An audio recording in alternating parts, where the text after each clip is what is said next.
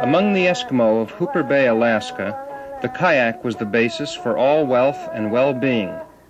Today, however, the kayak has almost disappeared from southwest Alaska, with Hooper Bay the only major center for its continued use.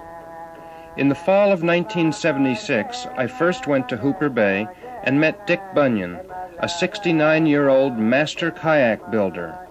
He agreed to construct a kayak frame for the National Museums of Canada.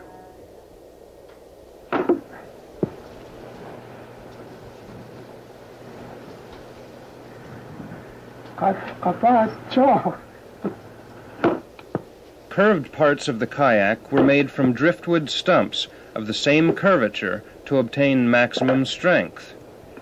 Dick Bunyan split off the needed pieces from the stumps with a hatchet, wooden wedges, and a maul, again to preserve the natural grain for maximum strength.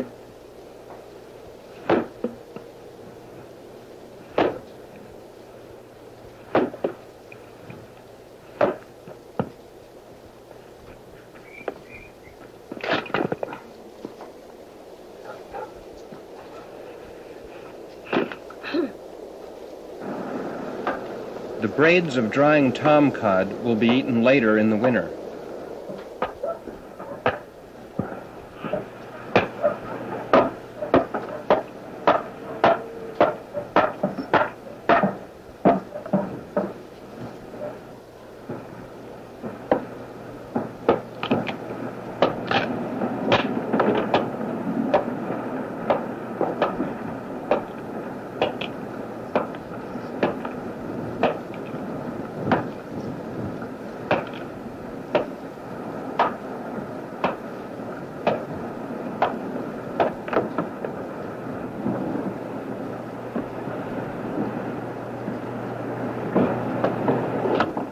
After first roughing out pieces with a hatchet or axe, Dick then refined their shape with very skilled use of an adze made from grinding down and rehafting an old hatchet blade.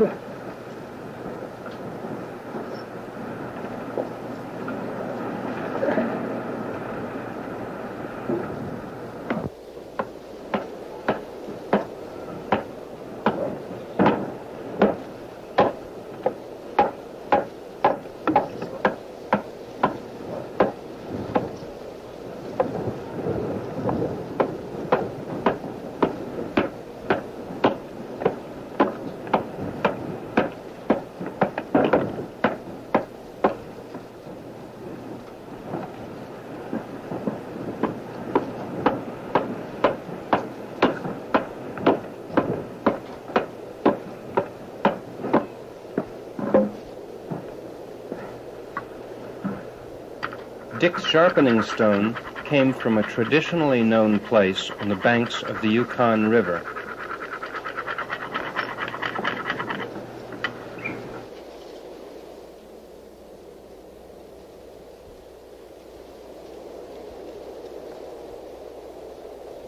The first parts of the kayak made were the deck beams, one of which is shown by the arrow.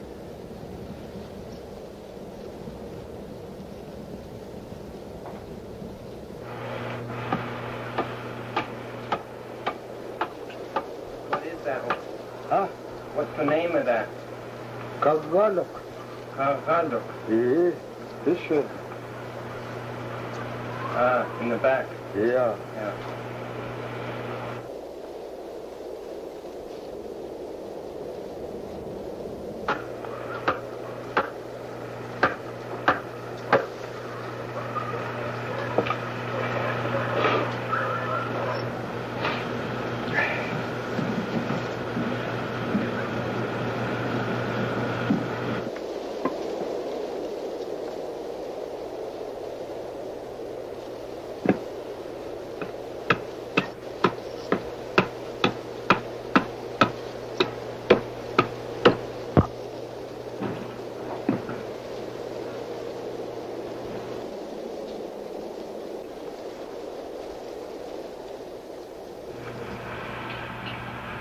final shaping of a part was usually accomplished with a traditional Eskimo knife that has a short curved blade and a long handle that rests against the arm.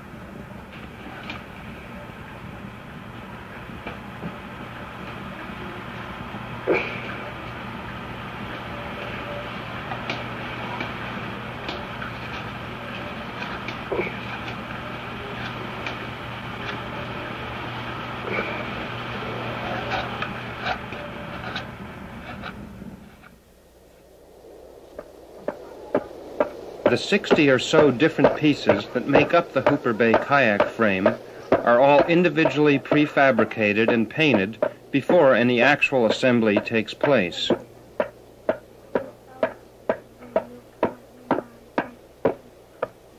The only measuring devices used are the eyes, some straight sticks, and various anthropometric measures such as arm span, hand span, elbow to thumb tip, and so forth.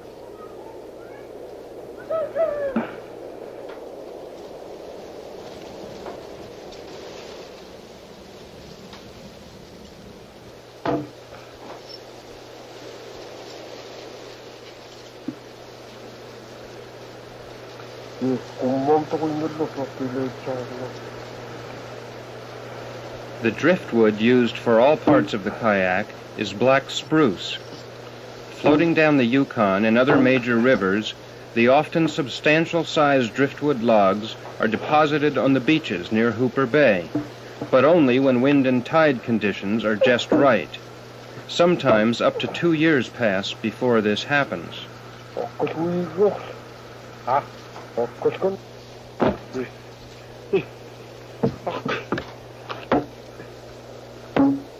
This log is being split to make the fore and aft deck stringers.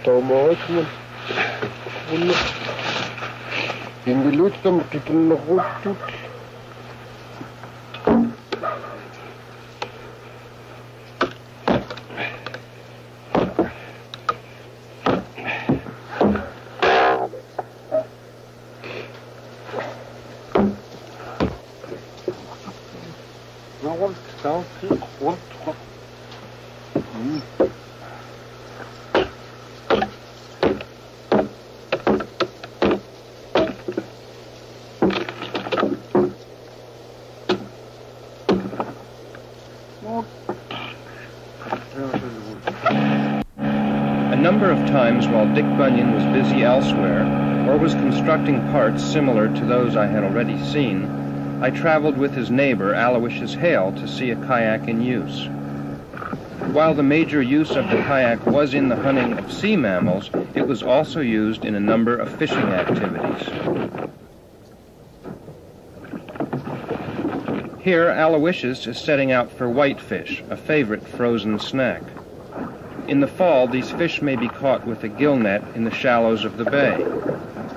The most efficient method to set and tend the net is with a kayak carried on board the homemade flat-bottomed skiff. The kayak then acts as a tender to the more unwieldy large skiff.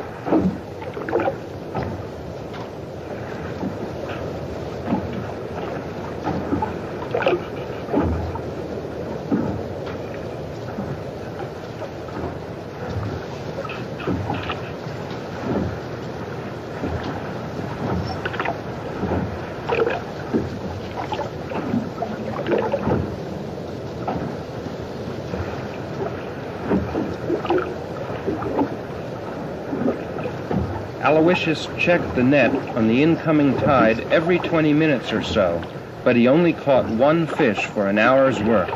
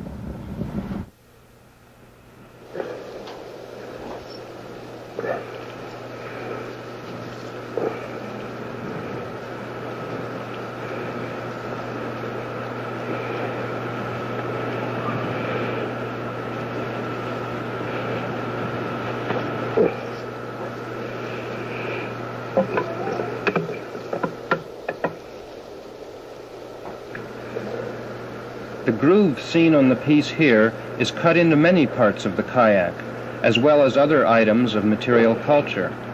The reason for this groove, however, is lost in the distant past, as is the reason for the traditional red paint put on all kayak parts.